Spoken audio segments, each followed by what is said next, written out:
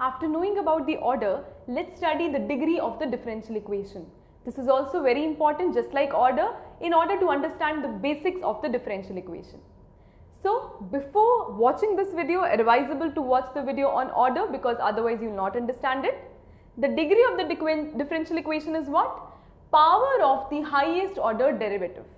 Power of the highest order derivative appearing in the differential equation when written as a polynomial in differential coefficients. Do not get confused with the hi-fi wording of it. Simply know that there must be different differential coefficients in one particular differential equation. Now, what is the order that you know? Regarding the degree of that particular differential equation, this definition has to be followed, which says the power of the highest order derivative. So, finding the degree is not a one single step process. You need to follow two steps. The first is find out the highest order derivative, that means the order, and the second step would be find out the power of that highest order derivative, that will give you the degree. Let's see this example number 1. dy by dx plus 5y is equal to 0. Now, what is it like? It has only one differential coefficient and that is dy by dx. Now, this is the first step, that highest order derivative you have found out. The second step is power of that derivative is what? The power, there is no whole square, there is no whole cube, so power is only 1. So, the degree of this differential equation is 1. This is how you do it. I hope that makes sense and I hope you understand that. Next equation you see, d cube y by dx cube plus dy by dx whole square plus 5y minus e raised to the power x is equal to 0. Now, as you can see, I have here two different participating terms in case of differential coefficients. The first has 3 in the order, the second has 1 in the order, which is highest. 3 or 1, 3 is highest. So, don't consider this but consider this.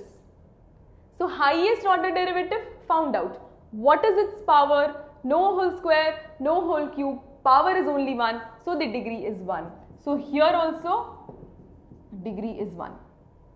Last but not the least case is this.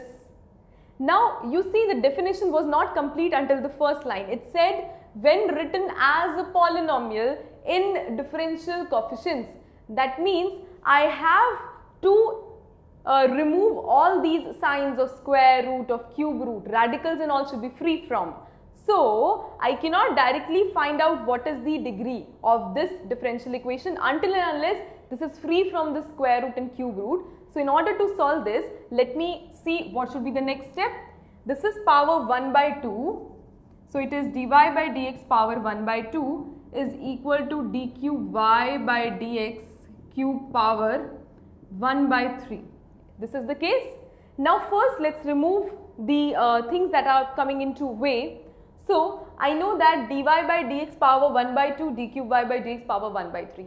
Let us cube both sides. If I cube both sides, it becomes dy by dx power 3 by 2 and that is d cube y by dx cube. So, after you have cubed, this has removed. Now, 3 by 2 is there. Let me square both sides. So, when you square both sides, what happens? It becomes dy by dx whole cube.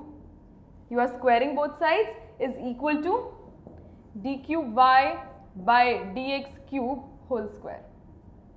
Now, decide what is the highest order derivative. So, this is only dy by dx, but this is d cube y by dx cube. So, you have to consider this term, forget this term. So, the highest order derivative, power of it is what? Power is 2. So, the degree is 2. So, in order to compute certain things, you need to first simplify and this is a very good example of it. The other thing, the degree, the order, these are always positive. You never encountered anything negative and you will never encounter because the powers have to be positive. So, that is all about the degree of a differential equation.